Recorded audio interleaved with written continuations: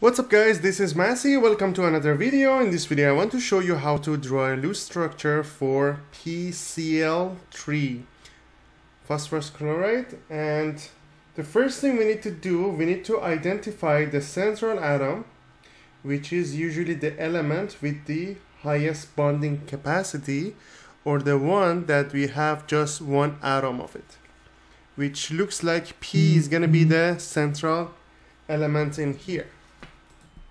So P has 5 valence electrons. So 1, 2, 3, 4, 5.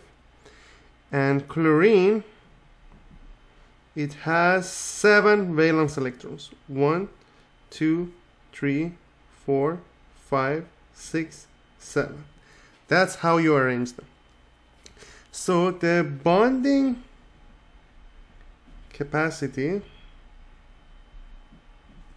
of phosphorus is 1, 2, 3, and the bonding capacity of chlorine is only 1. So the bonding capacity of phosphorus is higher than Cl, so P is the central atom. So I'm gonna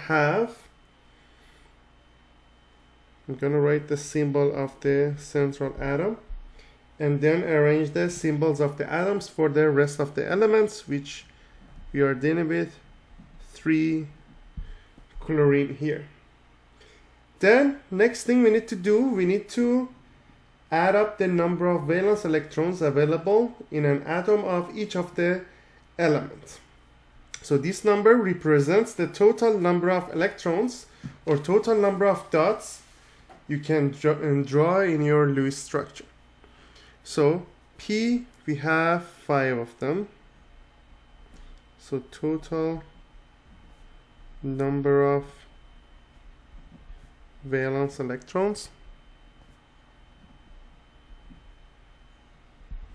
So 5 plus 3 times 7, because chlorine has 7 of them. So 5 plus 21 is going to be 26. Then what we need to do, we need to place a pair of electrons between each adjacent pair of atoms. Every 2 of those dots represents a bonding electron pair that forms a single covalent bond. So 1, 2, 1, 2, 1, 2. That's going to be the pair of electrons between each adjacent pair of atoms.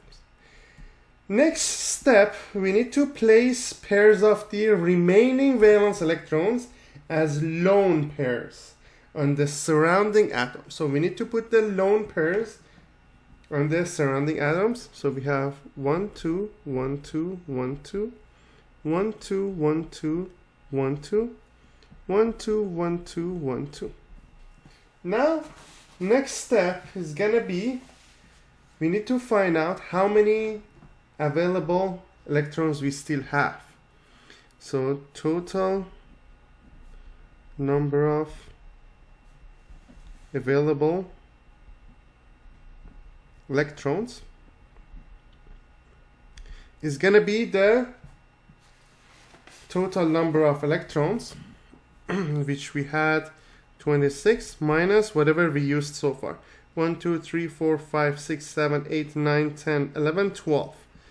One more time, 1, 2, 3, 4, 5, 6, 7, 8, 9, 10, 11, 12. 12 times 2 is going to be 24.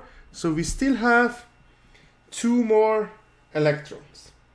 Now next step would be place the remaining electrons on the central atom in pairs. So I'm going to write it again because I want to show it step by step. So we had it like that. Now what you can do, we can put the extra 2 in here. So we use them all. Now we need to check that if all of them are in octet rule. They follow octet rule. I forgot to put these 2 here. So we have 8 here, 8 here, 8 here, 1, 2, 3, 4 times 2, 8 for phosphorus as well. So we have octet rule for all of them. The loose structure is going to be like that. We need to replace shared electrons with dashes. That's going to be the loose structure for PCl3. I hope you enjoyed this video. Please leave me a comment if you have any question. Thank you for watching and have a great day.